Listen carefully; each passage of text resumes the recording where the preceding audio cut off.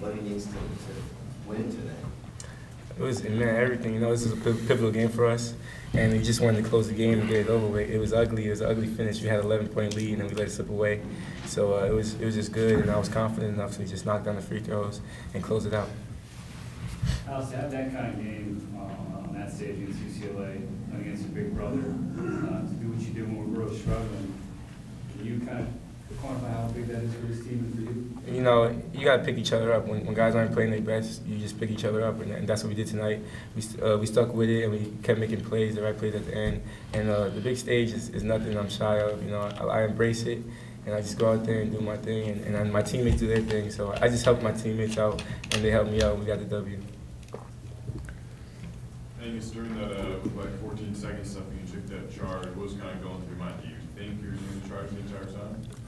Oh man, I just reacted. I ran back on defense, and you know, I think my man helped out or something. I just rotated across and just, you know, that's the stuff that you know, our coaches preach, and that's kind of our team's big on toughness plays like that. So you know, I don't know what was going through my head. I just reacted and just, you know, luckily the call went our way, and yeah, it turned out to be a pretty big play, I suppose. Over 500 at this point for some of the long tennis late in the season. What's that mean to this team, confidence-wise, moving forward? It's huge. You know, we haven't been above 500 the whole time this late in the season since I've been here. So from a fifth-year senior standpoint, you know, this is absolutely massive. It's you know, it's what we've been working towards all year. In terms of confidence, you know, that just solidifies in our mind now that, you know, we're a team to compete with in this conference, and you know, we've been saying since day one we're here to do something. You know, our goal is to make the tournament, and you know, that's what we're striving for. And you know, this game was huge for us in terms of reaching that goal. What do you think's been the biggest difference from last year when you guys were struggling at this point in the season to now as successful as you've been so far in conference? That's a good question. You know, I think we've had a couple games this year go our way. We've had, you know, the USC game went our way, which, you know, was great that it did. May not have last year, and you know, when you have so many close losses like we did last year, that can kind of have a snowball effect in terms of your, you know, on your confidence in a negative way, as much as, you know, close wins like this one in the USC game can snowball your confidence in a positive way. So at this point in the season last year, I think the confidence was kind of going the opposite direction because of the losses we were suffering and how close they were, and it just didn't seem like anything was going our way. So yeah. Will it give you guys more confidence when instead of having close losses, you can hold on to a close win against a good team like UCLA that's making a push on you at the end?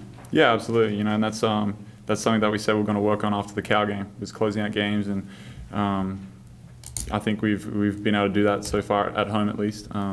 You know, close out games, although it was ugly there at the end, like Hallice said. We almost let it slip away, but you know, once again, that's something we're going to address in practice this week, and you know, make sure if we have a lead like that, we know how to handle it, and won't let that happen again.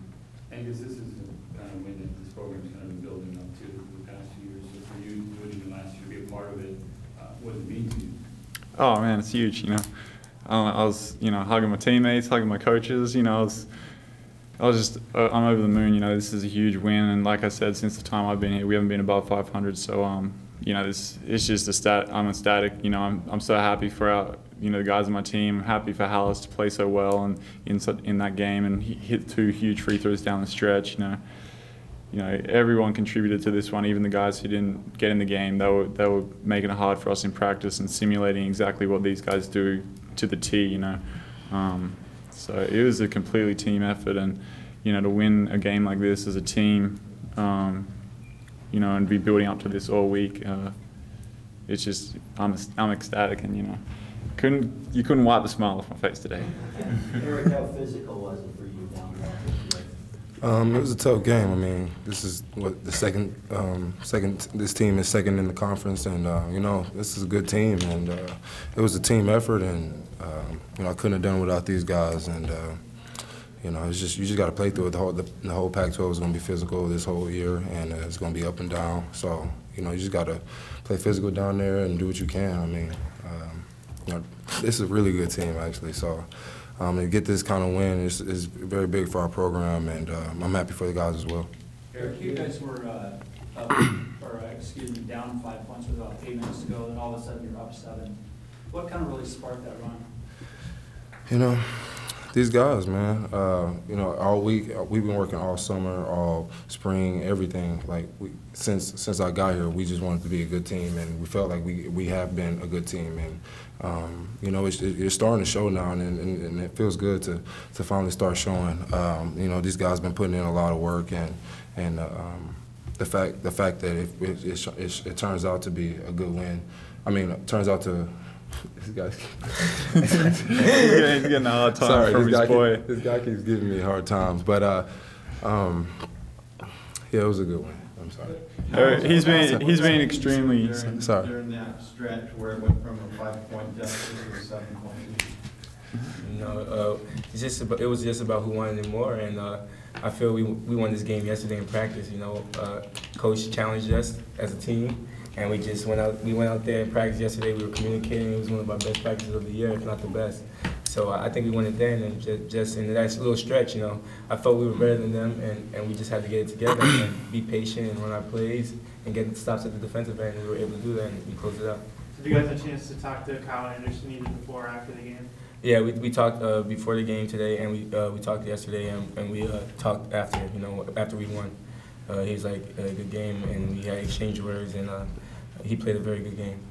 What's happened with your game, Hallice, from the beginning of the season to where it's at right now, and just how much confidence are you playing with right now? You know, my confidence grows more and more. You know, the more I'm successful, the harder I work, and just every time I have a game like this one, I just try to keep building on it. You know, don't get comfortable, don't get complacent, and I just go out there and just do what I do. To see what he was able to do tonight, how does it make you guys maybe even more excited about the program, where this program's headed? Oh, I mean, it's exciting for me as a senior.